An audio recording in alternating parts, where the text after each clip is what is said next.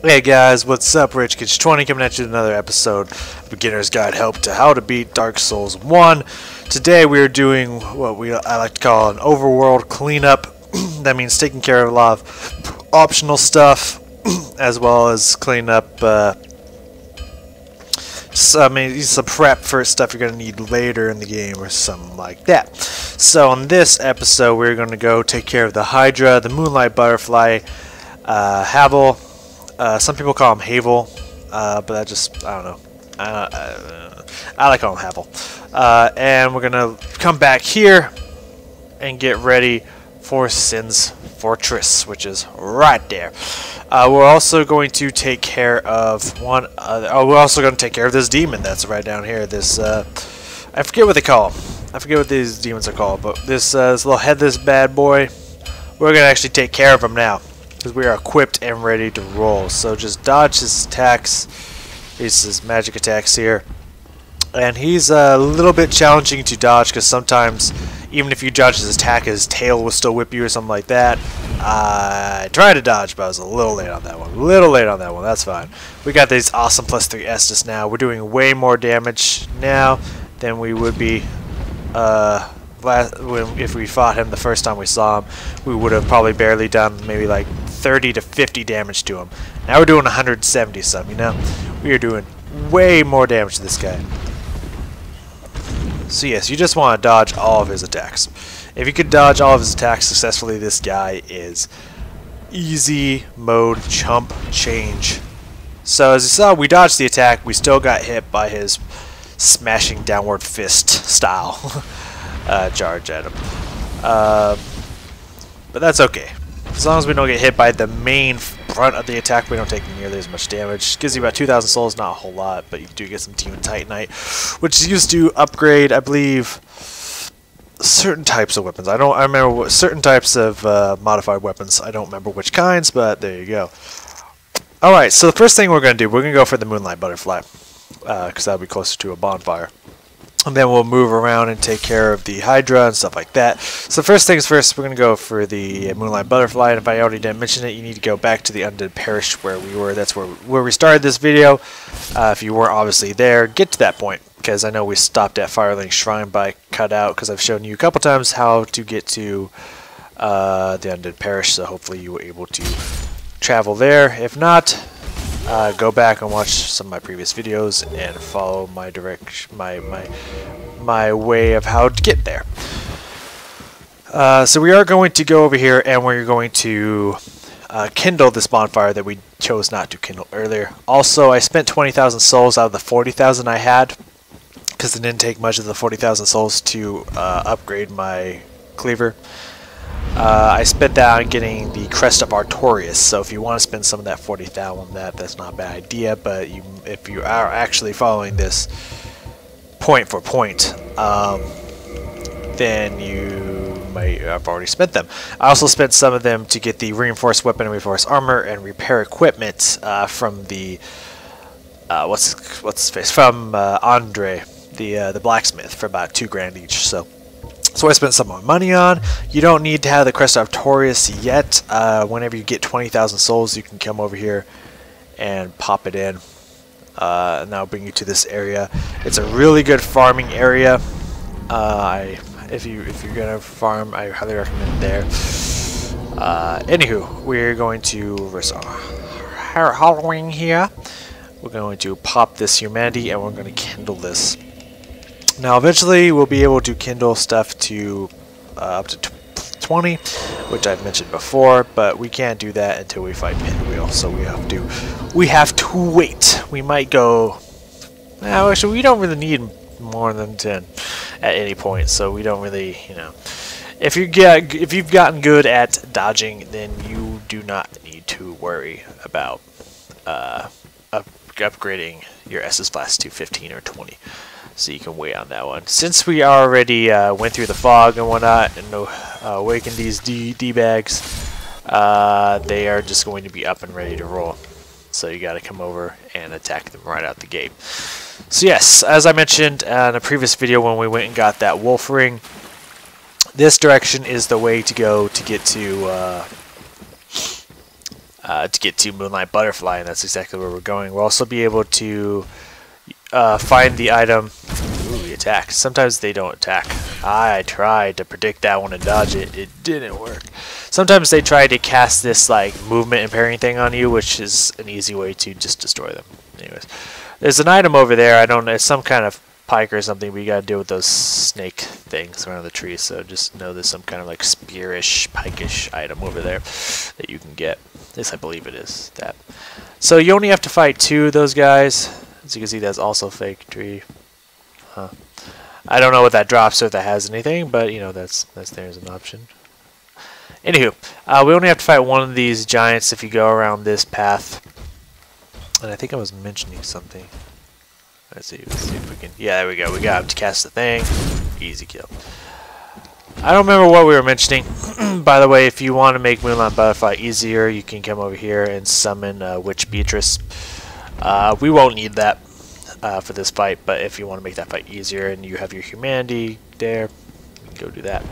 Oh yeah, I was mentioning that there's a holy ember thing here, so you can make your weapon occult or something like that. I don't know. It does extra light damage or something like that. It makes it scale with faith, if I'm remembering that correctly. I don't know if it does. That could be Dark Souls 3, and I could just be remembering it wrong, but I believe that's what it does.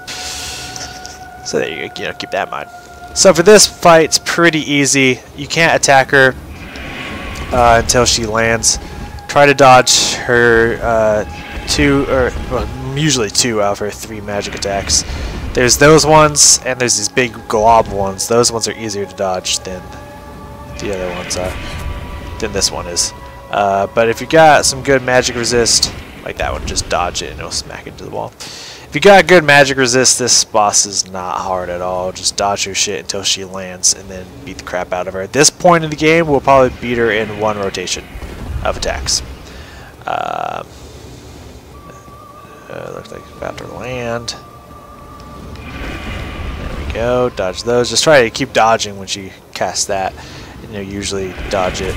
Usually, not every time, but that's okay. It doesn't do a fuckload of damage. That one does though. Don't get hit by that, because that's like getting hit by like 3 or 4 bolts at once. So definitely try not to get hit by that one. That one hurts. All right, she's coming down. Just all-out attack. Just massive amounts of damage. She'll start lighting up when she's got to blow up. So it's not just free hits. But we'll see if we can kill her before she does that. Good, we did. Awesome. So as you see, very easy, especially at this point in the game. I think she drops, how much? 10,000 souls? Maybe 6,000? 10,000. Okay, yeah, I was gotta go with my first guess. On point. Alright, so 10,000 souls, nothing to shake your fist at. You can use those to help you get the Crest of Artorias if you haven't already. I don't really need to. I'm actually gonna... I might try to save these souls for buying large embers. As you can see, this kind of looks like... what's his face? Kind of looks like Andre, but I think it's not. You get the Watchtower Basement Key, which you don't need if you have the Master Key, but it's good to get because that's where Havel is. And you also get the Divine Ember and a Homeward Bone, which actually we're going to use that Homeward Bone since they gave it to us for free. And get out of here so we don't have to run all the way back. And then we need to head our way back over here. So yeah, once we get to Sin's Fortress, we will be able to buy large Titanite shards, which will be very nice. Hello, sir. Fuck yeah! So we'll be able to upgrade this, and I want to save a lot of my souls because the first person we can buy it from really early on charges 4,000 a piece for them, not the 800 for the small ones. No, we're talking big old 4 grand a piece. So if we want to get any meaningful upgrades, we're going to have to. And the reason why this isn't +6, it should be a +6, but it's not a +6. The reason for that is because I accidentally modified my battle axe because that was also +5 to +6, and I was like, fuck. So I didn't get to modify this one because I only had 1 large Titanite. So before we go down and face the Hydra, because that is where we're going first, we gotta go fight the Black Knight, and I'm going to show you what another bonfire is. as well as the location to get to the easy part of Blighttown if you don't have the master key. Not that way. Right, we gotta keep going. There is also one of these guys here, one of these little lizards here, which should be pretty easy to deal with. Awesome, one hit, got him. Got some more Titanite chunks, which, while that's plus 10 to plus 14, pretty far away from us right now. That's gonna be nice that we get. The second we get the huge ember, we will be able to immediately get it to like probably plus 12 by this point, plus 12, plus 13, so that's going to be really nice. And I'll show you the exact location of one of the Titanite slabs. I believe you can also trade for one of the Titanite slabs. By the way, that's where that set is and where the longbow is. I believe that's the Ferris set, what Ferris is wearing. Oh fuck, I didn't mean to, I was like, why are you moving? Why is everything moving? But let's look at it. Yeah, the leather armor, I guess. But that's what Ferris wears.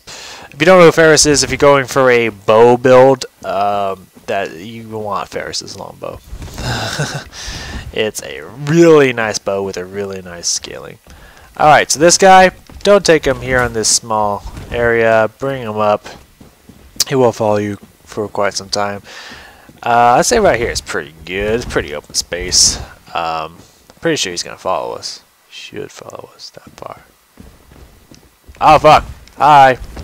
I was like, where is he? All right, so this is a this is a halberd wielding Black Knight. Yeah, he's Black Knight. Kind of looks Silver Knight in this light, but I'm pretty sure he's a Black Knight. And yes, we will face Silver Knights, and they will be the bane of our existence. But yeah, he's pretty easy. He can do quite a bit of damage, but he's, you know, he's a pushover. Boom! Oh, I thought that would knock his shield away. It's like, it's such a strong attack. Surely it must knock his shield away. But he's pretty easy. Just don't fight him in a small area. You get some, and you'll be just fine. Gives you blue Titanite chunk. I think he gives that every time. I'm not 100% sure on that one, but yeah, whatever. Anywho. So let's go down here. I'll show you where that bonfire is. If you don't have the master key and you have to go this direction, then you have to fight that Black Knight, or at least run past him. Running past him is not a bad idea. But yeah, you'll have to book. Alright, so here's where the bonfire is. We're not going to rest at this bonfire because we don't really... we don't really need it. I don't think we're going to die to the Hydra, but you never know. Awesome. Can we do this? Yes, we can pull this lever. Awesome. So don't just run off. Make sure you pull the lever. I've definitely done that a few times myself.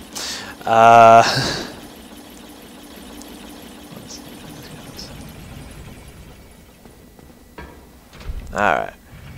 Bring me down, baby.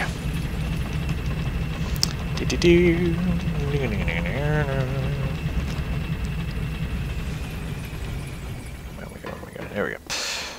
Alright, so more Ds here. So here we go. This is another entrance into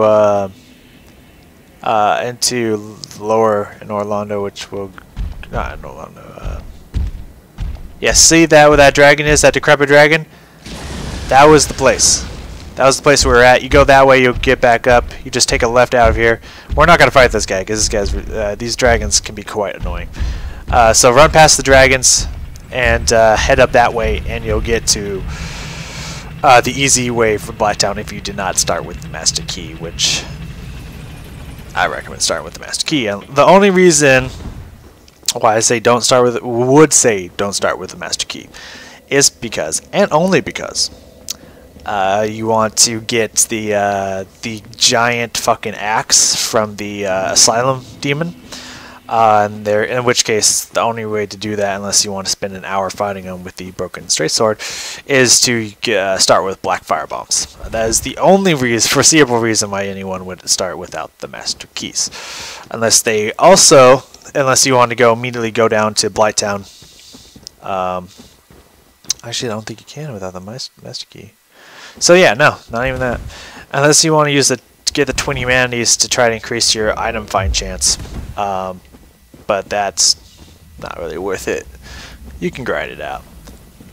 Alright, so the Hydra's down there. He's going to start spitting shit at us, all rude-like. That's why we want to try to draw this guy out. Draw all these enemies out without that Hydra down there, you can see now. Without him spitting at us.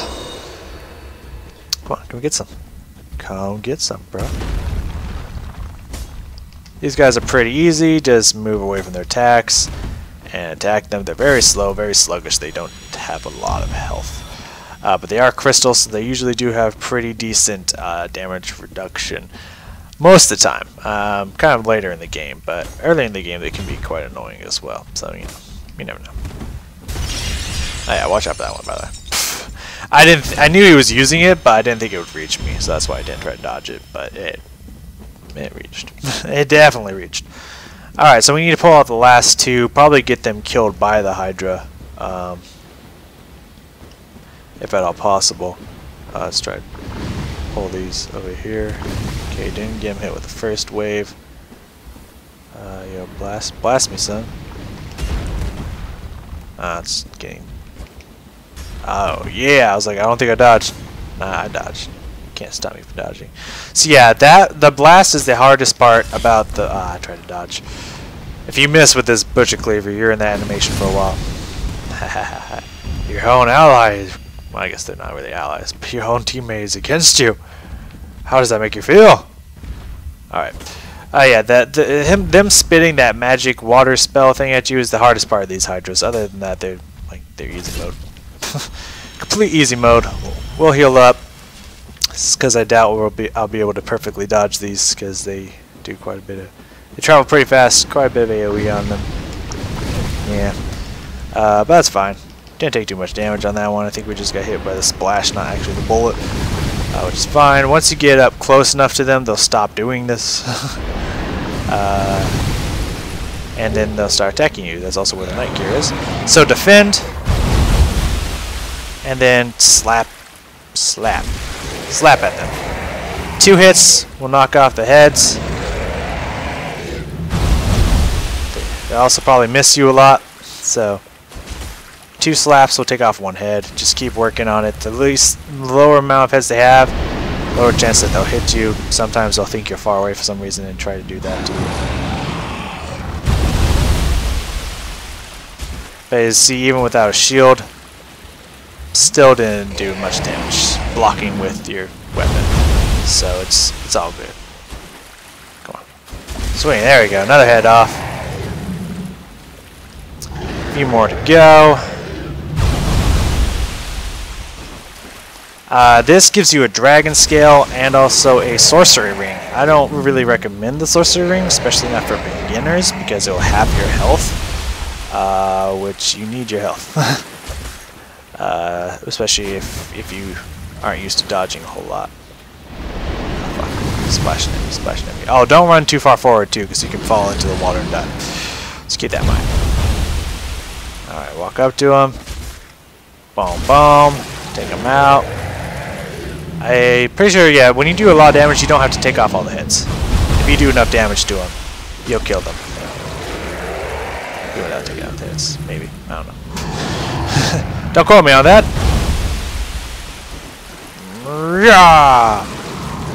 Yeah, I guess you do. So they're starting to only take 1 hit because they're low on health or some shit. I don't know. So this one could be the hardest to hit because his head will go in all fucking sorts of different directions. Usually way over here, really close to the edge of the water, so I don't like it. You kind of have to wait him out, which is annoying. It's like, I ain't over there, bro. Over here. Yeah, just wait him out. It's not really a boss, it's more of a mini boss, in my opinion. But yeah, the dragon scales I mentioned, when you get those dragon scales, you can use them to upgrade dragon weapons. Much like, you fucking kidding me? Much like the Drake Sword, which I recommend getting for new players. You can upgrade it to get it to do more damage. So this can be a pretty good fight that you might want to take earlier in the game. I am getting sick of your fucking shit, bro. Okay, we'll try to get him when he comes over there. When his head returns over here, let's swap at him. Went over that side, what the hell?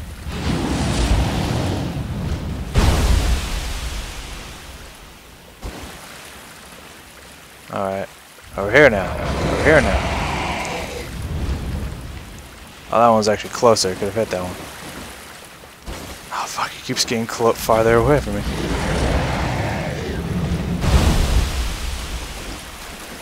Ah! Missed. Missed.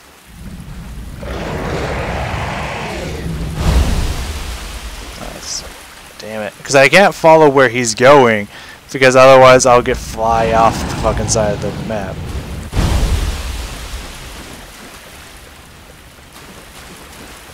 Yeah, hit me over here, bro. So I can get you on the way back.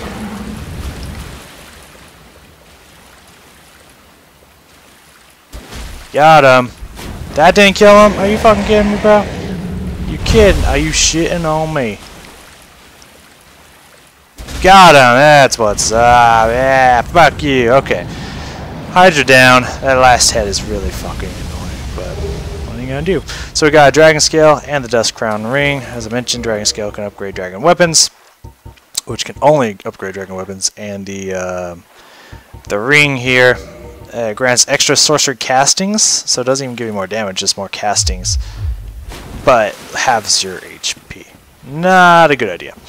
Anywho, we're right over here at Havel. We're gonna go take him out. Which you get Havel's Ring, which can increase your equip load, which can be very nice if you're gonna go for really heavy armor, like Havel's set, which we will get later in the game. For now, we'll just take care of him right here. And I believe this is the last person we're taking on before we go back to Sin's Fortress. Alright, there he is. This is Havel. You'll find him in Dark Souls 1 and Dark Souls 3. I don't know if he's in Dark Souls 2. But there you go. He does a fuck ton of damage with the Dragon's Tooth, which you can also get when you get all Havel's gear. Oh, wow. For someone with the highest poise in the game, I took your shield away pretty easily, man. Alright, so he's pretty easy to dodge his attacks. You just gotta not get greedy, like I did many times when I try to fight him at lower levels. Because you do not much damage to him. Even with how strong this weapon is right now, still not doing much damage to him. 125 is good, but still not that great. Ah, fuck. As you see, you don't want to get hit by Havel. Even at higher levels with 1,000 health, you don't want to get hit by Havel. You get hit by Havel, low levels, he will one-shot you. Ugh. He almost followed me with that one. Now he's got a shield out, he's taking less damage. There we go, got Havel down. He doesn't give much souls, I don't think, like 1,000, maybe 2,000, something like that. 3,000, not bad. But he does give you Havel's Ring. As mentioned, this will increase your equip load. So we could equip that and then use that ring. Use that ring to give us... so we can have the pants of this gear, but for now I don't need that. I don't really need the pants. I'm doing just fine in these cool little booties, so I'm fine. So we're gonna head back up, I believe. Let me look at my notes here real fast. Yep, that is all for the first section of this game. Now we want to head back up to go to Sin's Fortress. That is our next destination. So we gotta head back over to this corner to do such, and head back up to the Undead Parish, which I'll show real fast because it doesn't take that long to get there, just in case you don't want to have to run all the way back the other way. Because if you go up all those stairs that we were just at right by Havel, that will bring you up to the Taurus Demon area, right around the Taurus Demon area. So you can use that to run to Undead Parish, which will take you a while, or you can go back this way, which is kind of hidden off in the corner. So if you don't exactly know where it is, that could be bad. Well, not bad, but it'll take you a little bit to find it. But it's just, you just keep going to the farthest corner, farthest reaches of the corner, keep going up, and we will find ourselves back out to the gardens with this little guy right here. Alright. And since we already killed this demon, he will not respawn. He is gone. Done with him. Very nice. And boom, back to the undead parish, where we will travel over and fight Sin's fortress. Not Sin himself, because Sin's not really a person, I don't think. I don't know. Just his fortress, which is annoying. Oh, by the way, how you you give your, like, the large ember and the holy one that we just found, the light one, whatever the fuck it is, you give it to Artorias here. So every time you talk to him, he'll be like, yo, you want to give me that shit? And be like, yeah, cool, fucking shit, yeah. So you can turn them into divine weapons, which does extra magic damage, which is pretty nice, but we can't do any of that. So there you go. That's how you do that. And now we travel up here, and we're going to go into Sin's fortress next time. And the next episode, we're going to go through Sin's fortress and fight the next boss, the Iron Golem. And I will see you in that episode.